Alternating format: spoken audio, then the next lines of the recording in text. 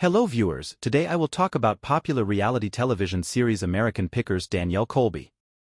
She has made a difficult decision for her life.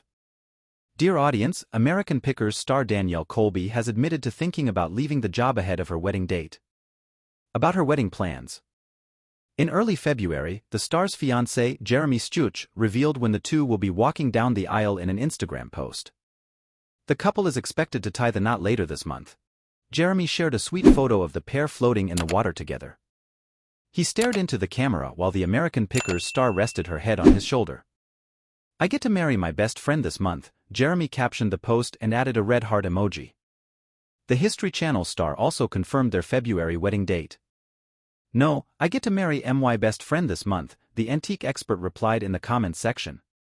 The pair announced their engagement back in December 2020. Danielle shares her two kids Miles and Memphis with her first husband, Chad Cushman. The ratings struggle. The TV star returned to her job as the co-host for American Pickers in late December 2023. Danielle reunited with co-hosts Mike Wolfe, 60, Robbie Wolfe, 64, and new castmate Jersey John Saleh, 61, for season 25. The ratings for the show have had their ups and downs. The first half of season 25 kicked off with 2 episodes.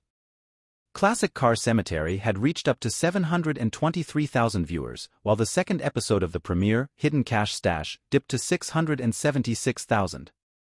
Ratings for the premiere episode were historically low as the numbers gradually improved weekly. Not missing out.